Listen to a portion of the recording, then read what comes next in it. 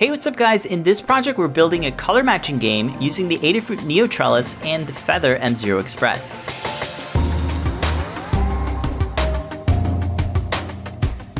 The upgraded Adafruit NeoTrellis features 16 NeoPixel LEDs. The Seesaw I2C chip allows you to tile up to 32 boards.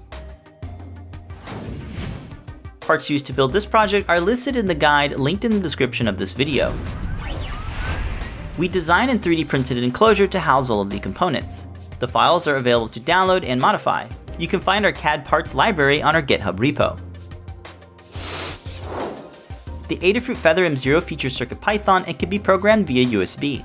It works like a USB flash drive, allowing you to quickly modify your code and take it with you. So there's no need to install software, all you need is a text editor. To build this project and learn how to get started, head on over to the Adafruit Learning site. Thanks for watching and be sure to subscribe for more DIY projects from Adafruit.